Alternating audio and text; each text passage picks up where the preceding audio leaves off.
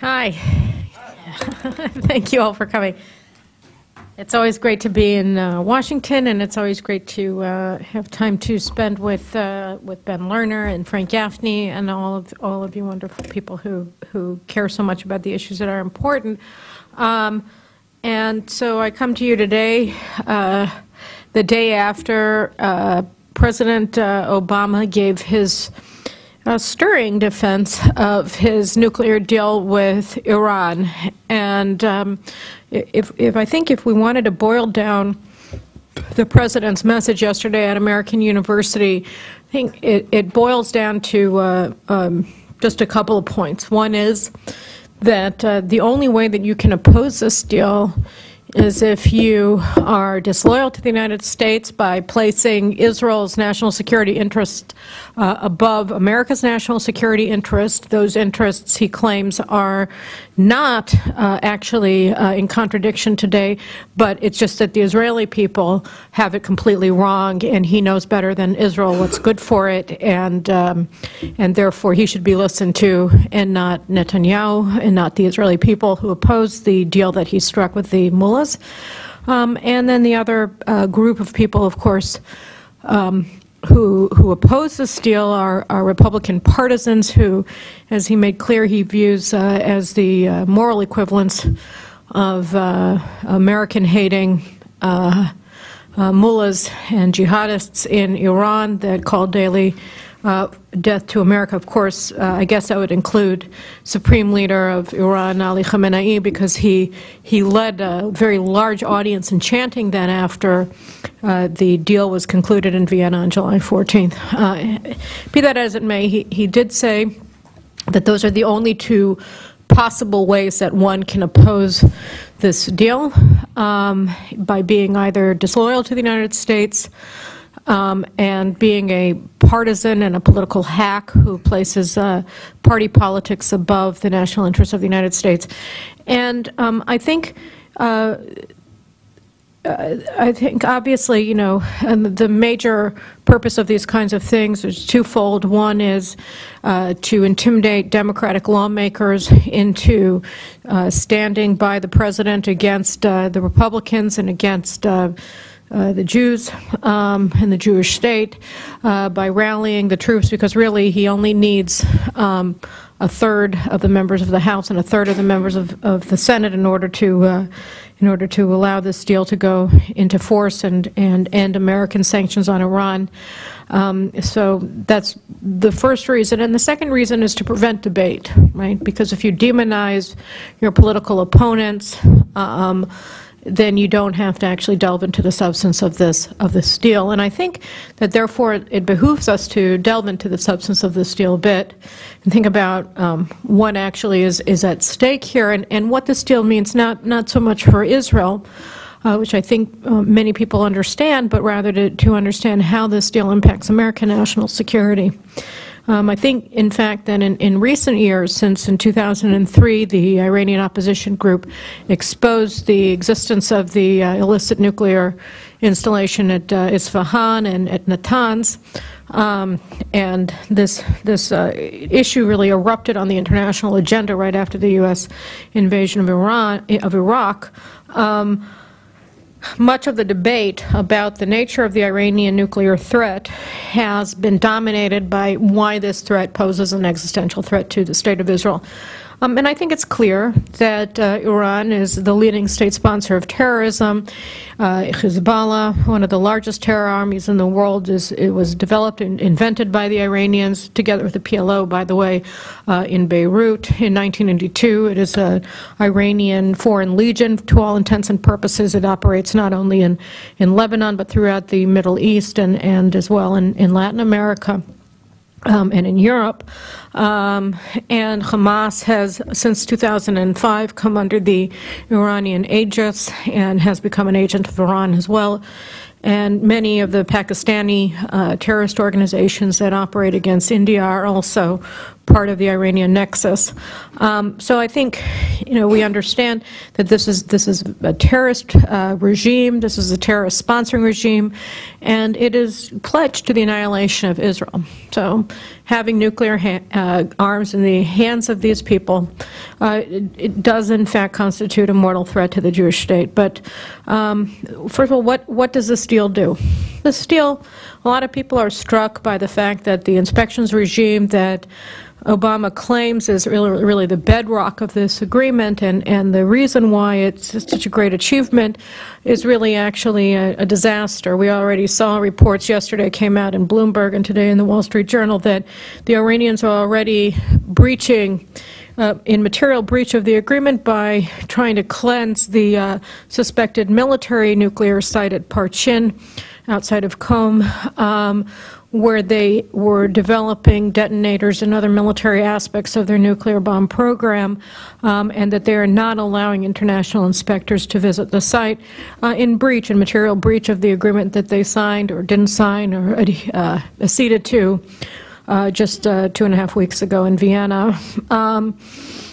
So this deal, though, essentially says it's not simply that the inspections are no good and that it gives Iran 24 days to wipe clean any site that the international community exposes and therefore makes a joke out of the whole concept of intrusive inspections, because you can only inspect what you already know about. You can't inspect things that you only discover along the way because Iran cheats. I think that the real issue here is not even in the details of the time lapse between discovery of a new nuclear site and the ability to inspect it. I think that the real issue here is what this agreement does in the big picture. And in the big picture, it does two main things. It enriches Iran immediately in the form of the signing bonus that we all know about, to the tune of $150 billion that the Iranians are due to receive over the next several months, money that's been frozen in foreign banks because of the UN sanctions regime that have been placed on the Iranians. And this money, the $150 billion and then the hundreds of billions of dollars more that Iran is set to receive through oil deals and reintroduction into the international banking system and massive commercial inflows into Iran on the part of eager European, Russian, Chinese, and other businessmen, women. I think all of these things are clear that if you're talking about Iran, which is a rogue state, which is a state with hegemonic ambitions in the Middle East and genocidal ambitions towards Israel and towards the United States, and also with international aspirations to foment an international jihad, then you understand that putting that kind of money in the hands of the rulers of this regime is a recipe for disaster. This is doubly so when, although in sharp contrast to the claims of the Obama administration, this regime is not likely to use its windfall to finance domestic economic growth, to pay pensions, to worry about issues like drug addiction or anything else, or liberalizing the Islamic legal code, God forbid. None of that is likely to transpire, frankly, because Iran is one of the most repressive, human rights abusing regimes on the face of the planet. The leadership of Iran does not care about the welfare of their people. This has been clear since 1979. They have one of the highest capital punishment rates in the world. I believe that they surpassed China in the past 12 months of Rouhani's supposedly moderate presidency. So you see that this is a regime that is fundamentally involved with human rights abuses, both at home and abroad. They are terrorist supporting. They have global aspirations, regional hegemonic aspirations, and global jihadist aspirations, genocidal aspirations in relation to Israel and to the United States. So the idea of putting this kind of money, and in the case of the sanctions relief, $150 billion immediately in the hands of the leaders of Iran is indeed a recipe for mayhem on a scale that we haven't seen. So that's, first of all, the first very devastating aspect of this deal is the sanctions relief. And the second devastating aspect is that it does, in fact, involve, the deal does, in fact, guarantee, as President Obama said in his interview with NPR, it guarantees that they will have zero breakout time towards the development at will of nuclear bombs and warheads the moment that this that the sunset clause of this agreement sets in 10 or 15 years, so that this guarantees that Iran will become a nuclear power at the end of this agreement if it abides by the agreement. And, of course, because the inspections regime is so weak and so laughable, it also gives Iran limitless, essentially, capacity to cheat on this agreement. And then the other aspect to that, of the way that it guarantees that Iran will become a nuclear power, is, first of all, they get the money. Now, once they get the money, Iran essentially doesn't need to remain in the deal any longer, because the whole concept of snapback sanctions doesn't really work, and they don't really have to worry about harming their economy in a fundamental way if they leave the agreement. And also, as David Albright said of the Institute of Science and International Security, I think in Senate testimony the day before yesterday, Iran's actually current breakout time is more under the agreement, it isn't that Iran will have to, it will need another year in order to break out, but rather just a few months, just months. So that this whole thing, you're giving them billions and billions of dollars in sanctions relief, you're opening up the Iranian economy, you're guaranteeing them a nuclear bomb, and all of this in order to set back their capacity to develop nuclear weapons. This is if you take everything just sort of on the level and don't delve too deeply into the means that Iran can cheat on this deal, and is in fact already cheating on this deal. You're saying that you're doing all of this in order to extend the period that Iran requires to develop nuclear weapons by 3 or 4 months. That's all we're talking about here. Other analysts have claimed that all it does is prolong their required time to develop nuclear weapons by a month, by 4 weeks. So the basic justification for this deal is sort of pathetic. And again, it enables Iran to, at the end, guarantees that there will be a nuclear state, that they will have nuclear bombs.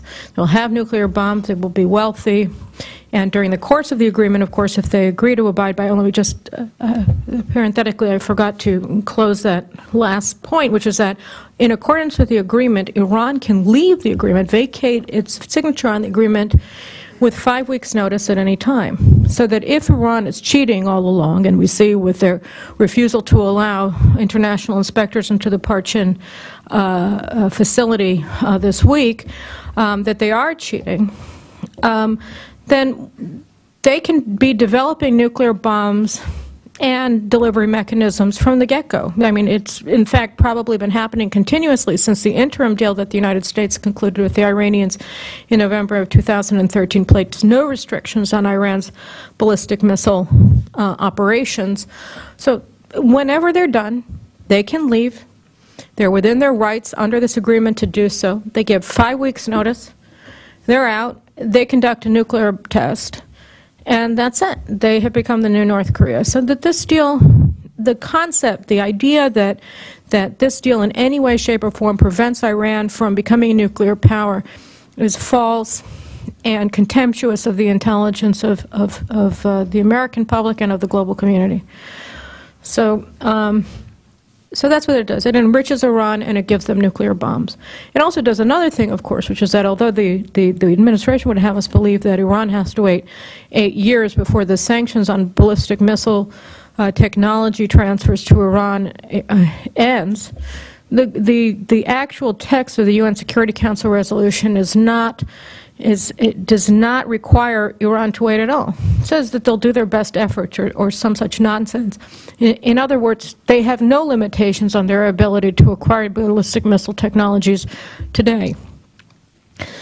But even if they did, even if they had to wait for 8 years, the lifespan of this agreement is supposed to be 10 years or 15 years, depending on who you're asking.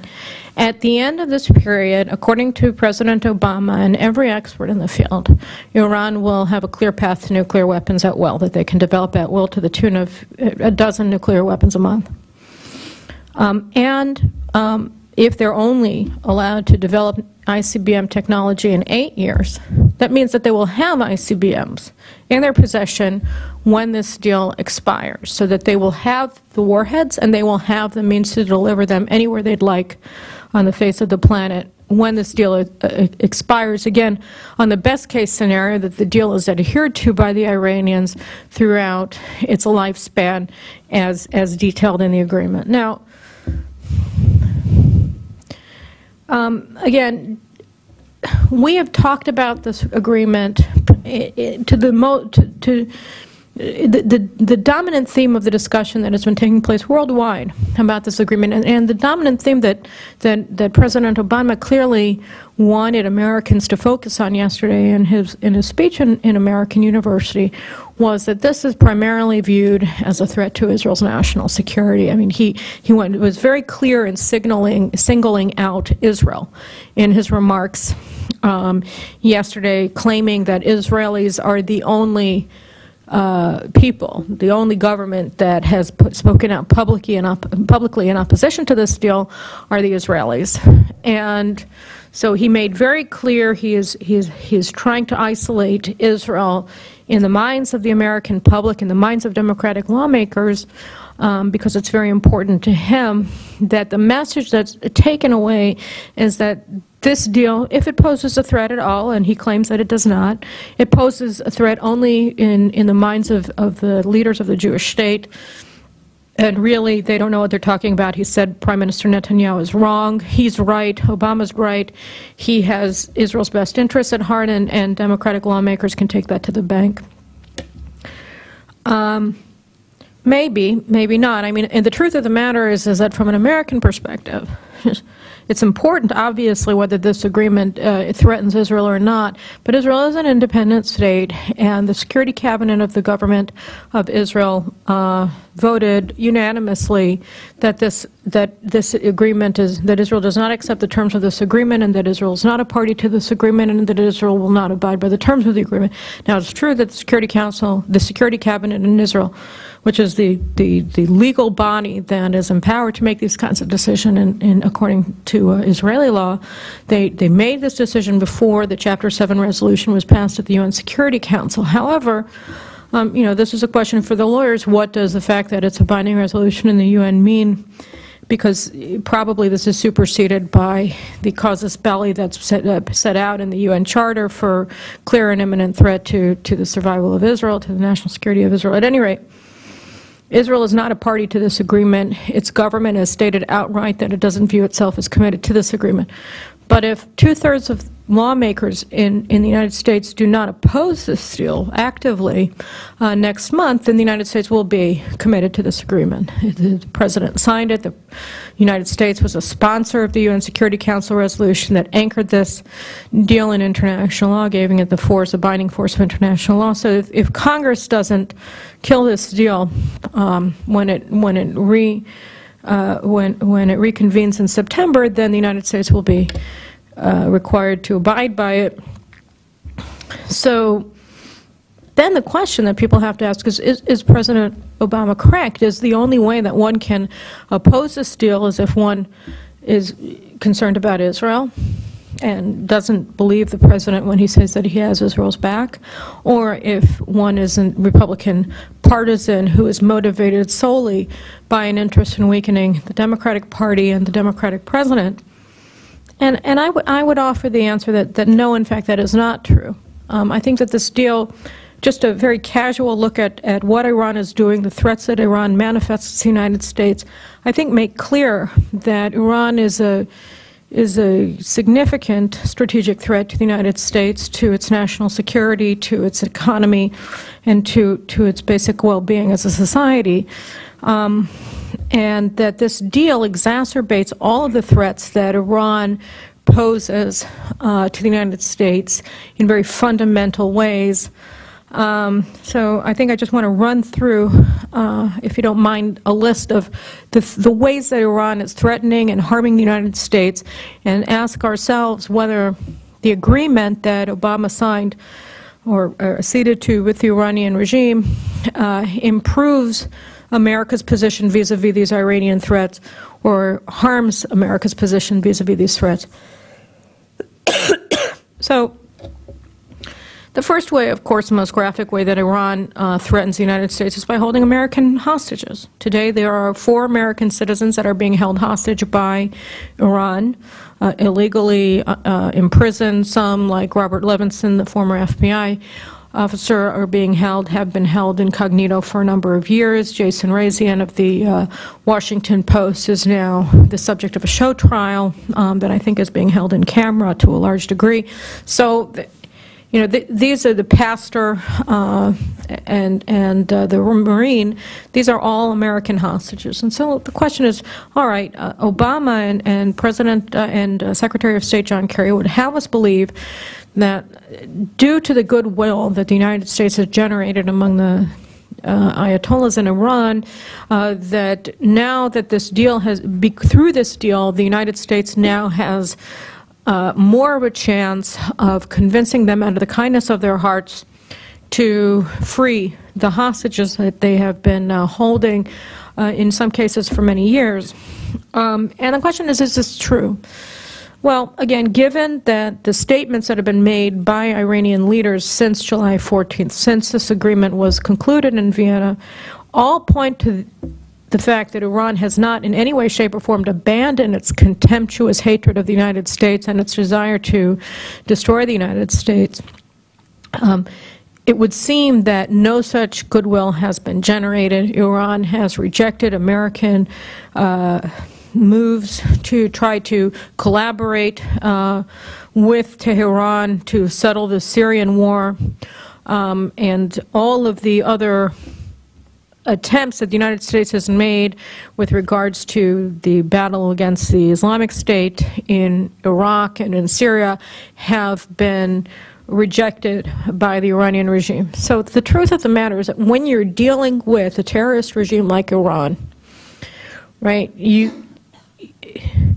who is holding your hostages, the minute that you concede what they want, and in Iran's case what they wanted was international legitimization of their nuclear weapons program on the one hand and sanctions relief on the other, and the United States just gave them both of those things, Iran no longer has any reason, any motivation to have goodwill gestures to the United States, to make those kinds of gestures, including freeing the American hostages. So in fact, this deal, far from generating good faith, it has expanded Iranian contempt for the United States, and it has destroyed the leverage the United States held in its hand for the past many years, which is the ability to legitimize, on the one hand, Iran's nuclear efforts, and on the other hand, to relieve the sanctions regime that was placed on Iran. So the plight of the hostages, the American citizens who are being held unlawfully by the Iranian regime,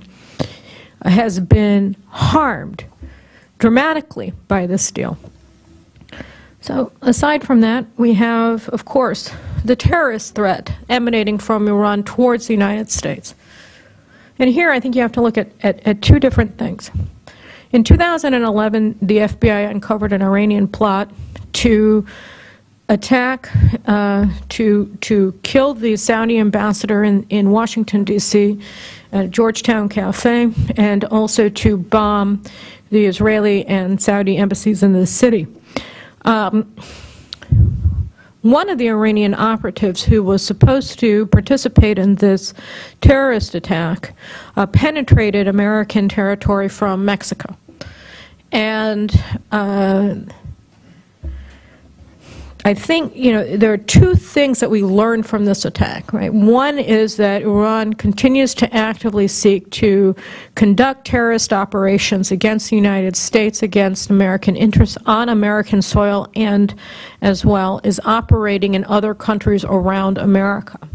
Now, I think that the fact that the terrorists penetrated the United States from Mexico is important because it indicates as well something that we need to be taking a much closer look at and understanding how the deal impacts adversely from an American national security perspective, and that is the vast presence of Iran and the Iranian regime, the Iranian Revolutionary Guard Corps, and Hezbollah throughout Latin America, and particularly their hubs of operations are in Nicaragua, Ecuador, Venezuela, and Bolivia. And they also, as we saw with the assassination of the Argentine prosecutor on January 18th, Alberto Nisman, they also have a very collaborative relationship with the Argentine government. Just for people who are unfamiliar, Alberto Nisman was the Argentine prosecutor charged with investigating the 1994 attack against the AMIA Jewish Cultural Center in Buenos Aires. 85 people were murdered in that car bombing in 1994, and Alberto Nisman was responsible for investigating the crime. And in December and in November of 2014, he made statements indicating and held a press conference revealing that he had uncovered direct collaboration between Cristina Kirchner, the president of Argentina, and the Iranian regime, that Kirchner agreed to spring the Iranian suspects and to cleanse the plate of accusations against Iran in exchange for Iran's agreement to buy grain from Argentina. And this is, of course, cooperation at the highest echelons of both the Argentine government and the Iranian government. The Iranian defense minister himself was the mastermind of the 1994 attack, which is the largest anti-Semitic attack in the world since the Holocaust. And so you see Iran operating openly, and according to Wall Street Journal columnist Mary Anastasia O'Grady, the suspect list of the people who may have murdered Nisman all point to the notion that he was assassinated. It was a hit order by the Iranian regime, and the reason that he was assassinated when he was on January 18th is because on January 19th he was about to hold a press conference. He was set to hold a press conference where he was going to expose all of Iran's terrorist operations in Latin America. Now, you know, Americans are just not really focused on Latin America. For whatever reason, Americans have often taken Latin America for granted, have not recognized the strategic threat that hostile regimes operating in condominium with terrorist regimes like Iran can have on American national security. But it's not simply that it's a terrorist threat, it's also a strategic threat, because Iran, for instance, their compound in Nicaragua is really a military base for the Iranian Revolutionary Guards. The Iranian base in Managua is the largest foreign embassy in Managua, and they are involved with the, now it's on hold because the Nicaraguans don't have the money to do it, but of dredging the canal between the Caribbean Sea and the Pacific Ocean on the Isthmus of Nicaragua. And this was a major undertaking. This is a Chinese deal, and the Iranians want to be involved in it as well. This is a strategic threat to the United States to have an enemy regime involved in the development of such a strategic waterway.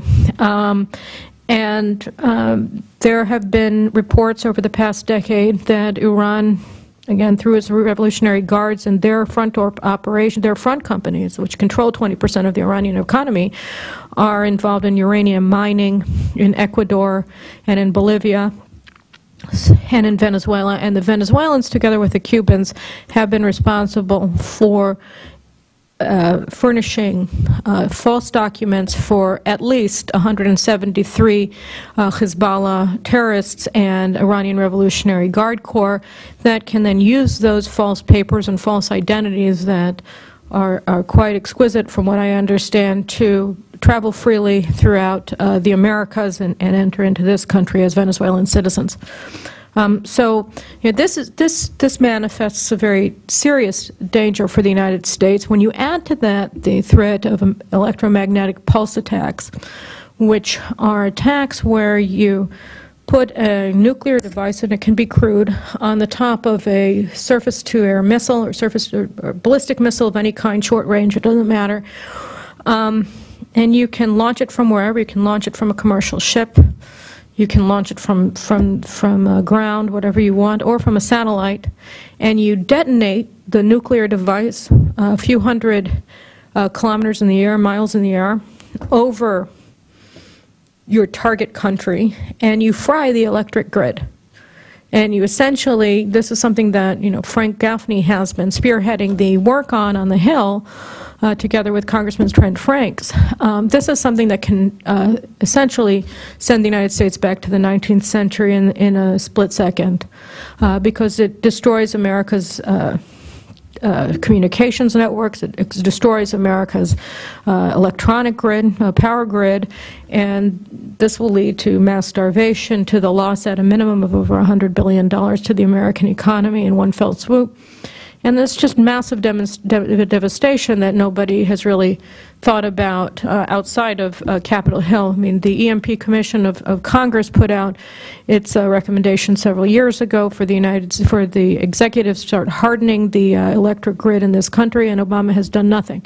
Actually, NORAD is moving back now at a cost of $800 million, I think, to the Cheyenne Mountain base that they had occupied during the Cold War, because they want to be able to maintain America's military capabilities in the event of an EMP attack, but American civilian centers are completely unprotected from this threat. And again, this is something that Iran could carry out without too much difficulty from Latin America, from any one of its bases, or even seabound on the Caribbean Sea to the United States with no problem. They've already shot off satellites in what looked like failed launches, but actually were later recognized as perhaps being EMP tests. So this is something that they could do. It's a strategic threat to the United States. And by the way, all of America's missile defense batteries are pointed north towards the Soviet Union, former Soviet Union.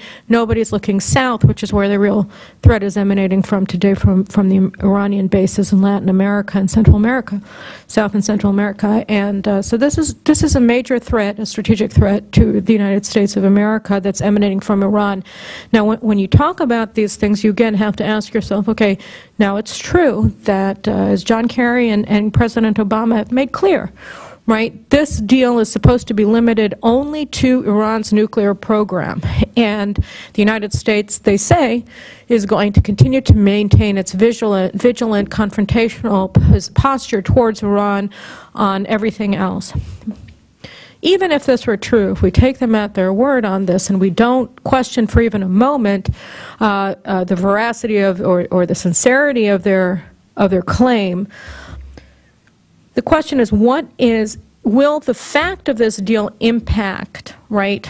Will it impact their capacity to maintain that vigilance, to limit Iran's capacity to do damage, whether on the EMP threat level, on the terrorist level, on the level of maintaining and expanding their presence in Latin America, buying off additional Latin American governments, perhaps the Mexican government, in their war to surround the United States, or not. And I would argue that this government actually, this nuclear agreement actually expands the threats in these other areas, and expands the threats in these other areas because, for two reasons. One, again, goes to the money, right? As Ms. O'Grady in the Wall Street Journal explained in a column 2 weeks ago, the massive windfall profit that Iran is about to pocket, no strings attached, due to their ascension to the nuclear deal,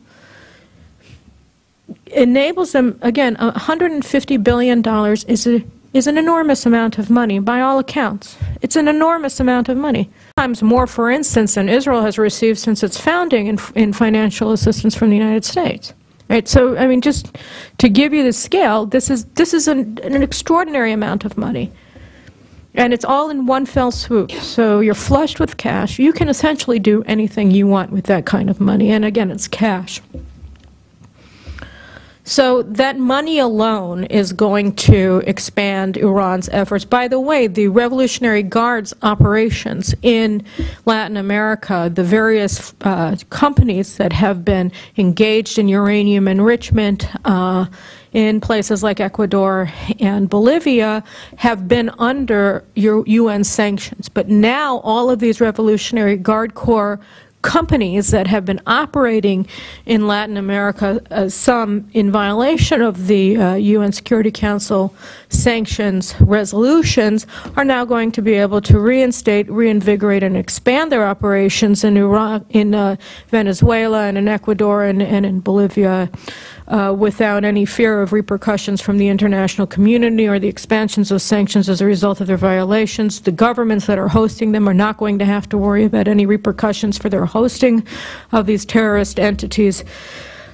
So all of these things are massive threats to the United States, right? Because the more Iran expands its operations in Latin America, the more the United States is at risk, because the clear target of these operations is the United States of America. It's not Israel. Now, this brings us to two other aspects of the Iranian threat. One is, if we want to expand the terrorist operations and what Iran is doing, there's been a debate in Washington over the past decade, actually, about what manifests a greater threat to American national security, Iran or al-Qaeda, right? And the basic assumption, never actually proven, was that they operate separately, that they are separate and distinct threats. Al-Qaeda on the one hand, Iran on the other, and never the twain shall meet. Now, the fact is that there was never any reason to make this assumption, because Iran's sponsorship, support for cooperation with al-Qaeda has been going on since the mid-1990s. And as the 9/11 Commission showed in its final report, 4 of the 9/11 terrorists transited Iran on their way to the United States ahead of the 9/11 attacks, so that there was cooperation between al-Qaeda at the operational and at the senior levels dating back from the mid-1990s, when al-Qaeda decamped from Sudan, and it continued during the 9/11 period. Now, what about since 9/11? Well, first of all, we know that after the Battle of Tora Bora in Afghanistan at the end of 2002, that the al-Qaeda leadership from Pakistan decamped to Iran and continued to operate there. We know that Abu Musab Zarqawi, who became the head of al-Qaeda operations in Iraq and was killed by coalition forces in 2006, operated from Iran. He received his operational order and guidance from Iran while he was fomenting the al-Qaeda insurgency in Iraq and causing such mayhem. We also know that ISIS is then the offspring of al-Qaeda in Iraq, and that Musawi was essentially the father of ISIS. But we know more than that, right? We know that in 2011, Navy SEALs entered into Osama bin Laden's compound in Abbottabad, Pakistan, and killed the al-Qaeda leader. And during that operation, they seized hard drives and computers with 1.5 million documents, give or take. And according to Lieutenant General Michael Flynn, who's the recently retired director of the Defense Intelligence Agency, those documents point to ongoing deep and strategic cooperation between Iraq and al-Qaeda. Now, as Stephen Hayes from the Weekly Standard has been pointing out for the past several months, the administration has refused to make public the contents of those documents. Even more alarming, the White House has prevented intelligence officers from the DIA and CENTCOM from examining the contents of those al-Qaeda documents. There was an initial sort of triage done on the documents to get information about plots that were being carried out or in the planning stages at the time of Osama bin Laden's assassination. But after that, there was a period of several months where nobody even touched those documents, which is simply alarming. And since then, according to extraordinary reporting that's been done on this issue by Stephen Hayes, the government, the White House, which controls access to these documents in a sort of weird way that apparently is not generally done in the case of seized documents of this type, has denied access to them. Of the 1.5 million documents that were seized, only 100 or so have even been released to the public. So that's, can you just turn that off? I forgot.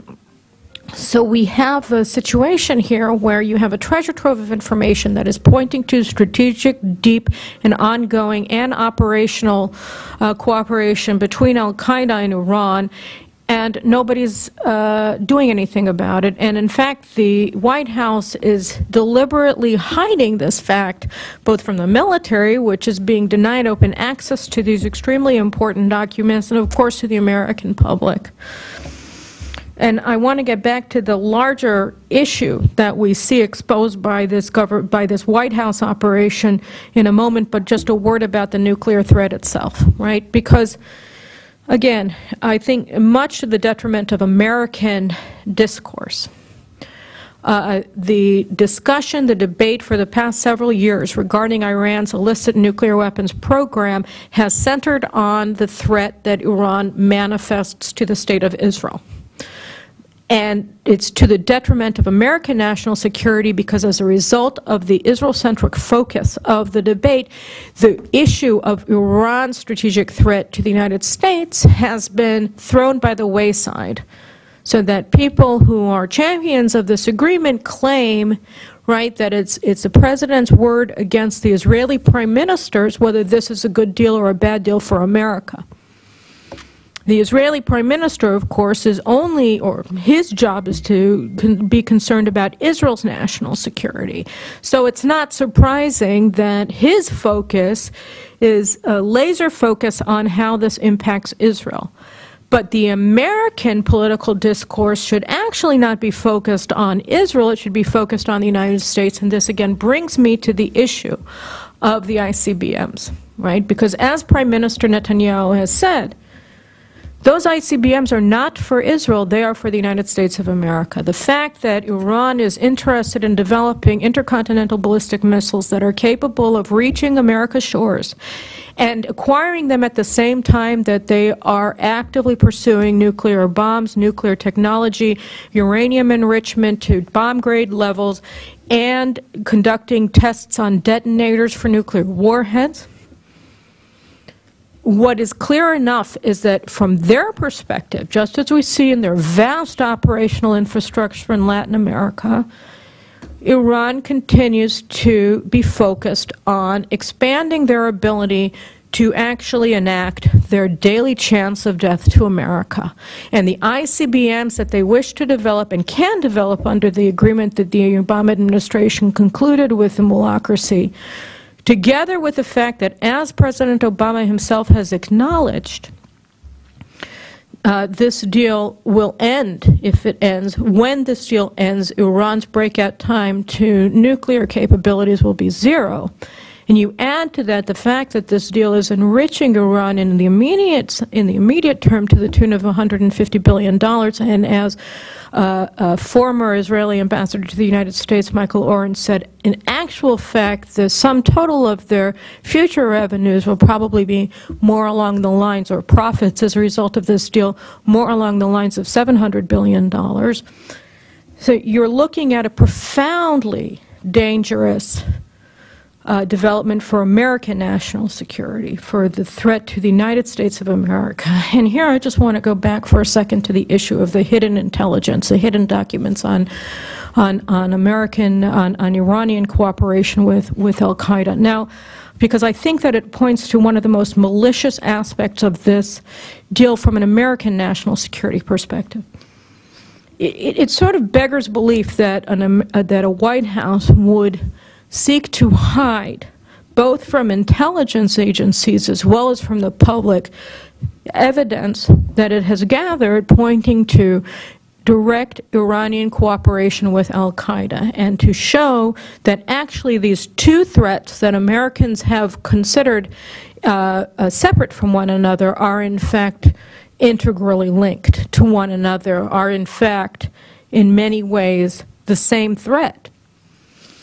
Why would they hide this? And here we come to the most pernicious aspect of this deal from an American perspective, which is that in order to justify this deal, it is insufficient to simply castigate your political opponents or those who oppose you, the lawmakers who oppose you, as partisan hacks or Israel firsters. You also have to hide from them evidence that would cause them to have more reason to oppose it, right? That would actually show that their opposition to this has nothing to do with either the fact that they are Republicans or the fact that they support, actually, that it's an act of patriotism to oppose this deal, which threatens America.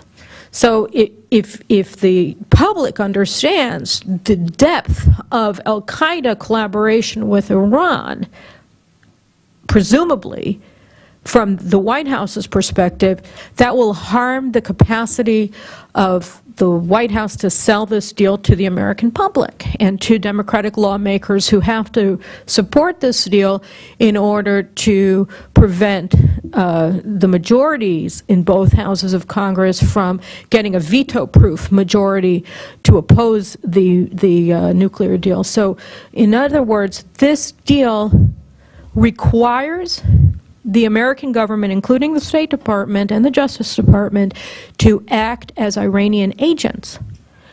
They have to actually not be apologists for Iran towards the American people, hide Iranian threats to the United States from the American public, because if they don't do that, then they cannot justify their policy. This policy requires the President of the United States, again, to be an Iranian agent. This is an extraordinary thing. Now, when President Obama concluded his remarks yesterday, he made a statement to the effect, and I don't have the direct quote in front of me, but that he claimed that if Congress opposes this deal, that it will be a blow to America's diplomatic credibility, and that America's diplomatic credibility has been the anchor of the international system. And therefore, congressional rejection of this deal is going to destroy, essentially, the American power-based system that has been extant in the Middle East for the past 70 years or so. The thing about it is that Obama has it exactly backwards, because the thing that destroys American diplomatic credibility, American military credibility, American credibility as an ally, the credibility of America's non-proliferation efforts, is the deal itself, right? Because from the perspective of American allies, if you're a Saudi or an Israeli, hearing Defense Secretary Ashton Carter saying we're going to protect your, we're going to protect you from Iran.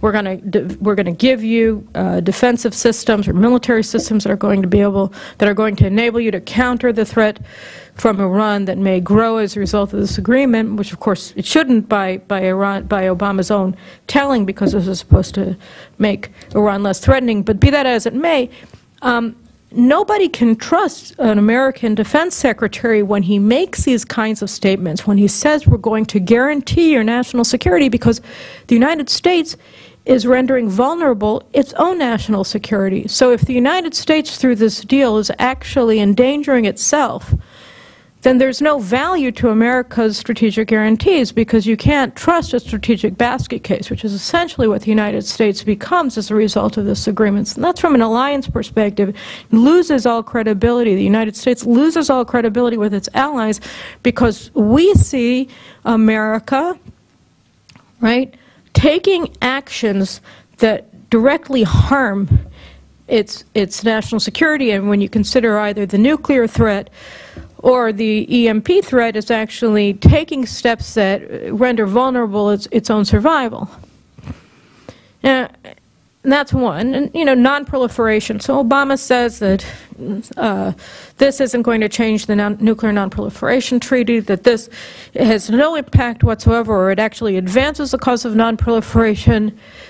But of course this is a joke, right? I mean, there's no credibility to these statements whatsoever, because the minute that the United States legitimizes an Iran armed with nuclear weapons, then it's destroyed the entire non-proliferation regime that the United States has been fostering since the end of World War II. There is no nuclear non-proliferation policy of America any longer, because 70 years of non-proliferation policy, the infrastructure of non-proliferation that the United States has set up, not only the Nuclear Non-Proliferation Treaty, but a whole host of agreements that the Americans have agreed to with the South Koreans, with the Japanese, as well as with the states of the region of the Middle East, they've all been cast asunder. America has no say any longer. It has no credibility on the issue of nuclear non-proliferation, because the United States is now shepherding Iran, enabling Iran, paving the way for Iran to enter into the club of nuclear powers, no questions asked, no guilt involved. And then, so that's from a non-proliferation perspective. America's maritime guarantee to the freedom of the seas, which has been one of the primary tasks of the U.S. Navy from the halls of Montezuma to the shores of Tripoli. I mean, this has been from the outset of the American Navy, protecting international commerce and maritime traffic has been one of the primary goals of the Navy. But today, just today, Iranian Revolutionary Guards shot at a U.S. naval craft in the Straits of Hormuz. And, of course, in May, we saw two aggressive actions, one an act of international piracy, actually, on the part of the Iranian Revolutionary Guards Corps in the Straits of Hormuz. First, the surrounding and chasing of the U.S.-flagged Maersk Kensington, and then several days later the interdiction of the U.S. Of the Marshall Islands flagged Maersk Tigris, whose team, whose crew was actually held hostage by Iran in Bandar Abbas for 2 weeks before being allowed to go free after Maersk paid them whatever ransom they demanded. So, they have an interest, and they are moving forward with harming international shipping to the detriment of the global economy, rendering, how shall we say, invalid America's own credibility as a global naval power. You couple this, of course, with the decommissioning of so many naval craft under the Obama administration, and you see that you're really seeing a collapse of America as a global power, of its reputation, of its capacity as well, because I don't know if you guys recall, but in May, when the Maersk was taken captive by the Revolutionary Guards, the Navy, through the Pentagon spokesman, said they didn't know why Iran was doing this. They were giving the mullahs the benefit of the doubt after they had committed an act of international piracy in one of the most strategic waterways and chokeholds of the international economy in the world. When you add to that the Houthi takeover of Yemen, and the fact that Iran has made no bones about the fact that as a result of the Houthi takeover, they see themselves, and the Arabs fear that they wish to dominate the Bab el-Mandab, which is the waterway that connects the Persian Gulf to the sea, right? So then they would have a chokehold on both naval shipping lanes from Saudi Arabia and from the Middle East in general to the world, aside from, of course, the Mediterranean Sea. So this is a fundamental threat to the global economy. This isn't just, somebody, some Jewish lobby, sitting around, twirling their mustaches, trying to figure out how to convince others to do their bidding. These are real threats to the United States, to the global economy, to U.S. power, to U.S. wealth, and to U.S. survival that are all exacerbated by this deal. They are all exacerbated by a policy that requires the United States to act as the agents of its worst enemies, the Iranians, who are pledged to its destruction. And I think, I hope that people will use the next several weeks until Congress has to vote on the nuclear deal to really sit back and consider what this deal doesn't mean to Israel per se, but what it means to the United States and how this causes massive harm to the United States' national security and national interests, both at home and throughout the world. Because I think that then we see that Obama's central claim in his speech yesterday at American University, and indeed the central claim of the administration since they signed the interim nuclear framework deal with the Iranians in November 2013, that the only way that you can oppose this is if you are a Republican partisan, or if you are in the throes, if you are under the influence of a foreign power, meaning the Jews, is false. That you cannot support this agreement if you care about America's national security. That opposing this agreement is a supreme act of patriotism. And supporting this agreement is signing with something, with a policy that that imperils the United States. So I think that I'm hoping, that this can become, it must become the focus of this discussion in this city and throughout the United States in the coming weeks, because, everybody understands, right, that this deal imperils Israel. The Israeli left, God bless them, are, in mourning after Obama's speech, because he essentially cashiered America's strategic alliance with Israel yesterday, and it's very disconcerting and depressing and devastating for Israelis who have always trusted the United States and now have been betrayed in such a fundamental way by the White House and by the American president, and then in such a public way as well. And this is of course for an American source of concern, but a source of anguish and deep-seated vigilance and extraordinary action has to be taken when you recognize that not only does this deal indeed constitute an existential threat to Israel, which is not bound by this agreement, but it actually is a fundamental threat to the United States as well, and Americans should be concerned about it on its merits and how it impacts them personally. So those are my thoughts, and I'm sticking to them. And if you have any questions, I'd be happy to take some.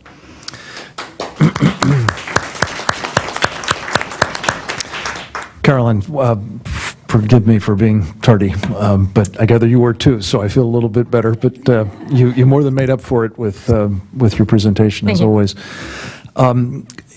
Could you just speak a little bit further about the consensus in Israel at the moment and the extent to which that may well oblige action in the face of this betrayal? So, Israel, everybody always jokes, 2 Jews, 3 opinions, but in Israel it's actually 2 Jews, 3 very loud and angry opinions. So what's interesting about, or what's extraordinary about this moment in Israeli history is that you have 3/4 of Israelis not only opposing this deal, but supporting Netanyahu's decision to publicly oppose it and wanting him to continue to do so. So it's not that this is all of the people who oppose the deal. Over 80% of Israelis oppose this deal, including Israeli Arabs. But rather, 3/4 of Israelis support Netanyahu's decision to be outspoken in his opposition to this deal and bringing his case to the American public and to Congress. So that is quite profound, and what this means for Israel. Look, I mean, I think operationally it's hard to know.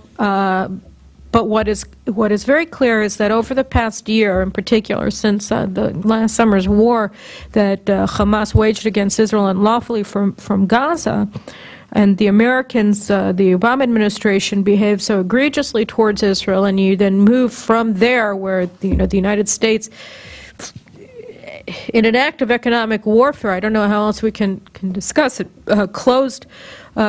put down an FAA flight ban on Ben Gurion Airport in the middle of a war, and instituted a partial arms embargo against Israel in the middle of a war, and was siding with Hamas and its ceasefire demands against Israel through its interlocutors in the Turks and the Qataris against Israel throughout the war, and was only brought down by the fact that the Sunni Arab states led by Egypt supported Israel against Hamas in that war. When you take America's mistreatment of Israel, the Obama administration's ill treatment of Israel during that war, its active siding with the Hamas terrorist organization against Israel, and you add to that what they're doing today with the nuclear deal, there is a very stark awakening among Israeli citizens and among the Israeli security establishment to the fact that we are in a completely different situation than we thought we were in, or we had been in the past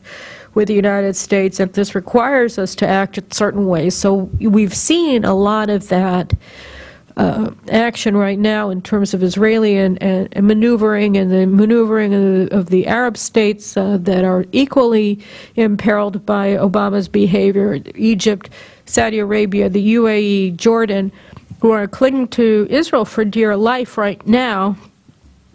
So you're seeing a new strategic alliance forming, and it's based on joint interests. I mean, there's no way of knowing how long it will last. I guess it will last until those interests are no longer common. But to operate together in opposition to the United States and its current Islamist partners, Turkey, Qatar, and Iran, to protect their survival and their national security. So I think that you're going to see some of that. Whether Israel will operate, will carry out any sort of mission inside of Iran.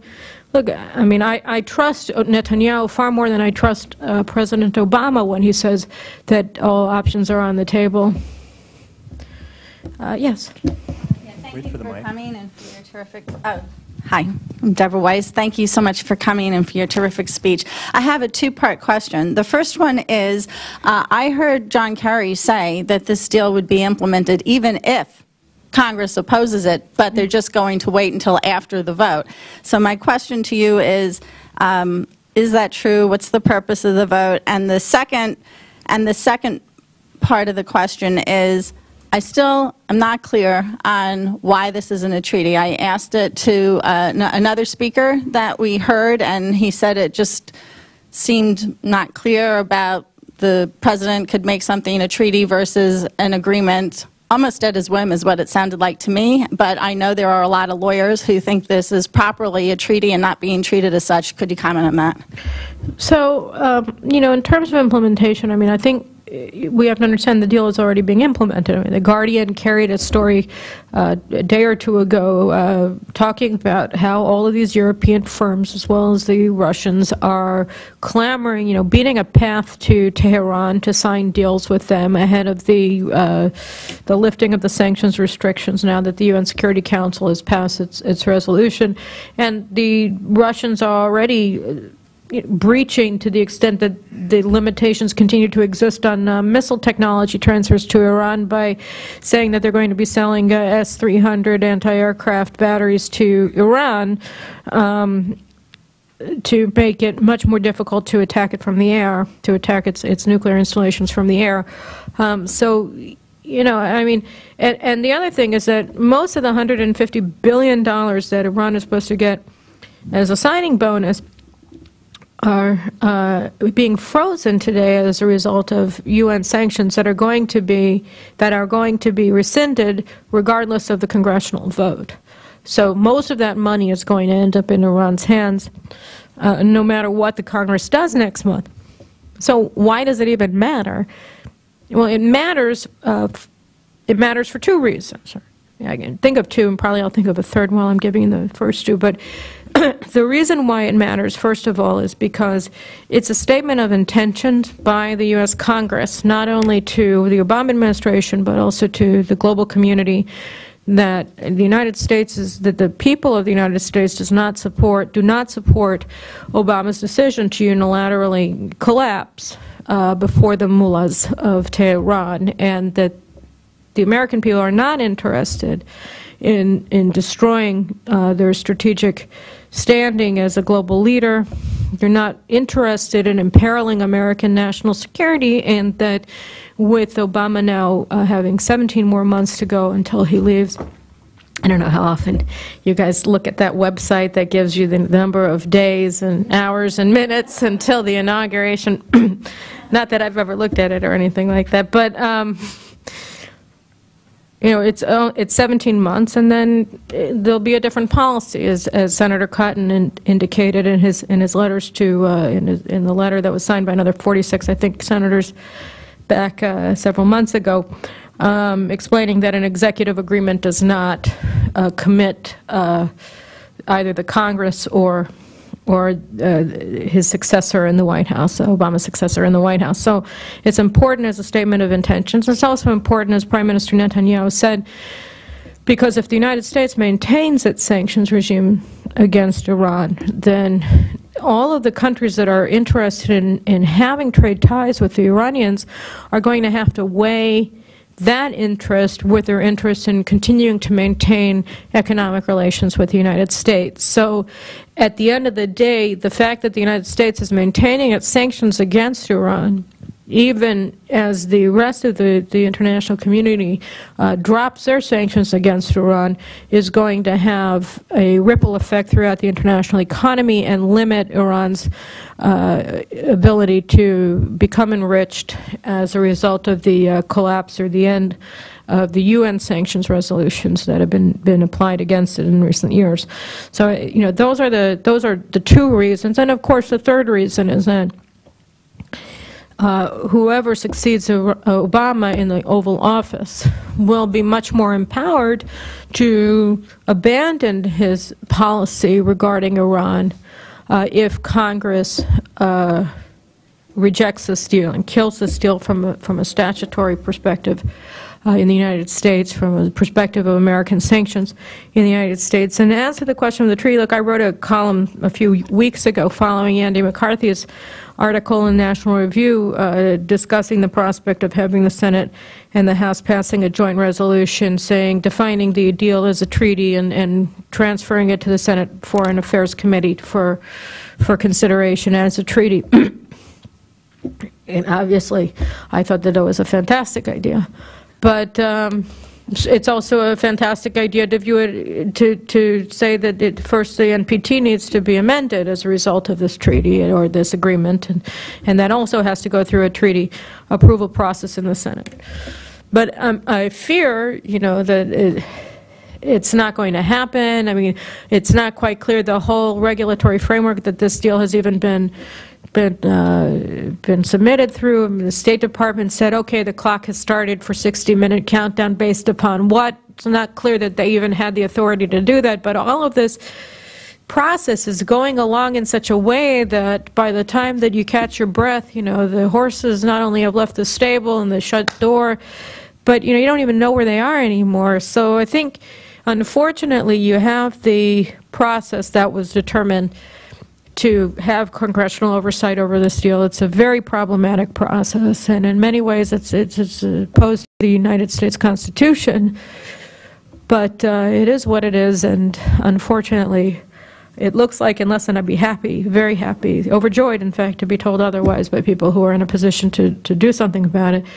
But from what I gather, it's not going to be very easy. It may in fact be impossible to change the course for review of this to a treaty. Yeah, Dan. Thanks. Can you just walk us through, I understand your skepticism about the way that the United States would respond if hypothetically a new secret site is discovered by U.S. intelligence. Just walk us through your worst case scenario about the way the Obama administration would behave given that we actually discover a place where secret research was taking place. And do you think that they would actually squelch the information, and then as it leaked out, you know, kind of step by step, what would be the Obama administration's response? Look, I mean, I think we saw what their response was very clearly when the New York Times ran an article several weeks ago indicating that Iran was in breach of its commitment to the interim framework, the interim nuclear framework from November of 2013. I mean, you know, it was really remarkable, the hysterical and vicious response that the White House and the State Department had to that New York Times article. I mean, David Sanger, he's a friend of theirs, you know, and they just ripped him apart, attacking him. He got false information. I mean, he did not get false information. It was all true, and I think, if I'm not mistaken, much of this was on the public record. So that there was nothing there that but they were attacking him viciously, and by the time that the news cycle was over, it had become from just a statement of fact. I don't even, from what I recall, he didn't even realize it was a controversial article, you know, to a he said, she said rape case. You know, it was just, it had become so vicious. And these people clearly, I mean, look at how the president treated his opponents yesterday. The way that he demonized people who opposed this deal was really, I think, without precedent in American politics. I could be wrong, but, you know, I couldn't think of another time that people had spoken so ill towards one another. Maybe, but do you see the president and Ted Cruz having then a 25-year correspondence and ending up good fine July 4th, 1826. I mean, you know, it's hard to fathom just how vicious they are. We also have seen their moves to hide, like I said, you know, information about collaboration between Al-Qaeda and Iran. We see that, in fact, you know, it's notable, I think, when you talk about the whole scope and the focal points of Iran's presence in Latin America and Cuba being really, you know, the actor that's been instigating and enabling Iran's penetration of Venezuela and Bolivia in recent years, and the Cuban security forces have played a key role. From what I read, I can't remember the name of the foundation here in Washington that deals with these issues, but they said that it was the Cubans that transferred the identity creation technology, essentially, to the Venezuelans for the Iranian terrorists and Hezbollah terrorists that were able to receive Latin American identities from Venezuela. So Cuba has been playing a key role in all of this, and then you see that right at the same time that the Obama administration is negotiating this deal with Iran, they suddenly, you know, surprise everybody and take Cuba off of the state sponsor of terrorism list and reinstate diplomatic relations with Havana. And, you know, all of these things are happening at the same time. And, you know, this makes it much more difficult as a practical matter for the United States to be able to point to the extraordinary threat that Cuban-Iranian collaboration in Latin America poses for the United States. Because they're taking the exact opposite position, right? They're saying that Cuba isn't a threat to the United States and that really the United States was bad to have supported Batista or I don't know what, you know, bad pigs, yada, yada. And not talking about the fact that actually at this point of time, you know, and I think that this was another O'Grady article, that actually at this point of time, Iran has become, the Cuban regime has become an enabler of jihadist terrorism in Latin America, of jihadist terror proliferation, network proliferation in Latin America, in South America, and in Central America that threatens directly the United States of America. So, you know, how will they respond? How are they responding now to Parchin? I mean, have you seen Secretary of State John Kerry coming out, or President Obama, or even their spokespeople coming out and saying, if this is what it appears to be, that they are trying to hide, deliberately destroy evidence of nuclear operations in Parchin, that this constitutes indeed a material breach of the agreement that we achieved, and that we need to start that 24-day verification process in the UN Security Council. I mean, we don't see them doing that. I don't think we see them doing much of anything, and I assume that they want this story to go away, and if it doesn't go away, then they'll start attacking the Wall Street Journal and, you know, Rupert Murdoch, and then they'll try to figure out a way to get Adelson involved in all of this, and you know, and then we're just going to have this media circus attacking conservative partisans and extremists and Jews. Yes, Fritz. My question is, even if we don't get 67, if we get 60 in the Senate and a majority in the House and send a resolution of rejection to Obama and he vetoes it and we can't override, doesn't that still have two effects? One is, doesn't that do something of a signal that America is not really behind this? Well, actually three. Two, doesn't it help the next president be able to repudiate it? And three, wouldn't it be a helpful signal to people in Israel that it isn't America that's abandoning you, it's Obama? Yes, I mean, yes to all of those things. It's true, and I think it's very important. Look, I personally believe that. No, let me say it differently. I'm not thinking right now about what the chance of success or failure is in this undertaking.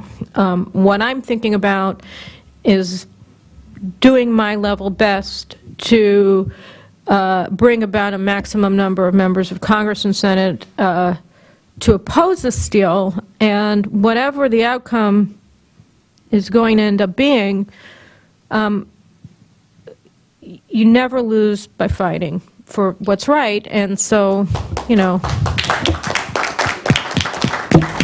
and you guys are all doing it here in Washington, so I applaud you, and, you know, what did Lincoln say? God is not indifferent to the outcome of this process, so I believe that. Yes, Sarah. Thanks, Carolyn. Always brilliant, always. You know, we have been very, very concerned for some time now, since Obama has started making this into a binary equation. It's either the deal or war. Mm-hmm. But I'm very, very worried because Israel is being so thrown under the tank, the rest of us are being thrown under the bus, that this might become a self-fulfilling prophecy. In order for Israel to survive, that they might have to launch some attack, and you know, this will make Obama's false equation true. No, it won't. How? Well, first of all, it's false, right? That is false. So it will never be true. Yes, but Israel might have to go to war just in order to survive. But Obama said, I mean, you know, Obama is so. You know, God bless him. He's always got another stem winder. And I mean, you know, he keeps saying over and over again that there's a binary thing here, right? Either you go with me or you go to war, right? But then, you know, according to the official statement that the National Jewish Democratic Council's chairman, Greg Rosenbaum, put out after the meeting ended on Tuesday afternoon, he said that Obama said, if Congress rejects this agreement, there's not going to be a war. Really? You know, and then you say, and then he says, no, there's not going to be a war. Iran is going to respond in an asymmetric manner, and that it will target American military installations in the Gulf, in the Middle East, and its major target is going to be Tel Aviv, and missiles are going to fall on Tel Aviv. But he said it's not going to be a war, right? And, you know, what are missiles on Tel Aviv? Missiles on Tel Aviv is a war against Israel. It's not a war against the United States. And when he's fear-mongering like this and saying that, so then you ask yourself, okay, this is really interesting, Mr. President. So you're saying by your view of things, A, it's not going to involve the United States in a war. Let me just preface, he said that Iran will then vacate its signature on the agreement and it will go back to enriching uranium. The United States is going to be forced to attack Iran's nuclear installations to prevent them from acquiring weapons-grade uranium to develop bombs. So this is going to happen. The United States is going to attack Iran, and then what's going to happen? Iran is not going to respond by opening war against the United States. Rather, it will carry out some limited airstrikes or terrorist attacks or whatever against American installations in the Middle East, and primarily it is going to target Israel with rockets. So this is not an unreasonable scenario at all. It's a reasonable one. I don't know if it's the most likely scenario because, of course, when Israel targeted Iraq's nuclear reactor in 1981 and when it targeted Syria's Iranian-financed, North Korean-built nuclear reactor in 2007, both countries had no response. So maybe Iran will respond, maybe Iran won't respond. But the response that he claimed that Iran would take in the event of an American military strike against Iran's nuclear installations, he said, is less than what he's claiming it's going to be in pronouncement after pronouncement after pronouncement. Now, having said that, and this is a reasonable scenario, what he pointed out, I don't think that there's any way to say that this is an unlikely scenario, what he's saying. But just as I don't think it's an unlikely scenario, neither does the vast majority of the Israeli public. So you have to ask yourself then, since the Israeli public is begging for Congress to kill this deal, and the vast majority of the Israeli public recognizes that this is a sort of scenario that we're likely going to have to face if Israel or the United States or another actor carries out a military attack against Iran's nuclear installations, then why does Israel oppose the deal? Right? What is it that is causing Israelis to say, bring it on, we prefer that this deal is killed and a missile strike against Tel Aviv to this deal being carried out? The message that Israelis are giving in this case is that we recognize that the danger of having to deal with, 100,000 missiles falling down from the skies from Hezbollah in Lebanon, another 40,000 missiles from Gaza, from Hamas, both Iranian proxies, is more desirable than what we are likely going to have to face if this deal is implemented. And so if this is what the Israelis are saying, and by Obama's own telling, Israel is going to be the primary victim, right, of an Iranian response to an American military strike against its nuclear installations, then what does that mean about what America is doing? What does that mean about the strategic implications of this deal for Israel, for the United States, and for the world as a whole? That's really the question. All right, I'm going to take one last question, and then I do have to get going. Hi, Louise Vasilakis. What makes sense to me is that America has already been checkmated. That Iran has the bomb, and there's other capabilities that we've been threatened by. That makes sense to me. I'd like you to speak to that. I didn't understand the question. That you think that the United States is doing this to respond to a threat that we don't know about because Iran already has the bomb? We have an existential threat. That the United States thinks that it's going to feed the tiger with Israel and then it's not going to get hungry again? I mean, that's basically the logic at hand here. It's saying, okay, they already have nukes. They can already destroy us. They're planning on destroying us. And so what we're going to do is we're going to buy ourselves a little bit of time by giving them Israel. I mean, I guess that's likely, but but again, let me just say, if this is in the case, just take this as a hypothetical. If this is the case, is this the best response that the United States has in what, Obama, likes to call his toolbox? How Harvard of him, It's true. What would be a better response? I think that if the United States is now being subjected to nuclear blackmail by Iran, then there's a very clear response. You take down the regime, period. No ifs, and, or buts. I mean, if they're saying we're going to nuke you, right, then the action that the United States would say, no, you're not going to be able to, because tomorrow there will be no Iranian regime. I mean, that would be that would be a reasonable response. And if this has been going on for some time, after all, the United States entered into this secret diplomacy that led to the interim deal with the Iranians when? In the summer of 2013 or the end of 2012. So this has, at a minimum, been going on for nearly 3 years. And if this, has been hanging over the United States like a sword of Damocles for the past 3 years, this Iranian blackmail, then it seems to me that during this time the United States had any number of opportunities, for instance, every single day since this threat became manifest or known to the United States, to take actions to destroy the Iranian regime in order to ensure the survival of the United States. It doesn't take anybody well-schooled in nuclear diplomacy to understand that if somebody is threatening you with annihilation, then you destroy them first, especially if you think that there's any credibility to their threats.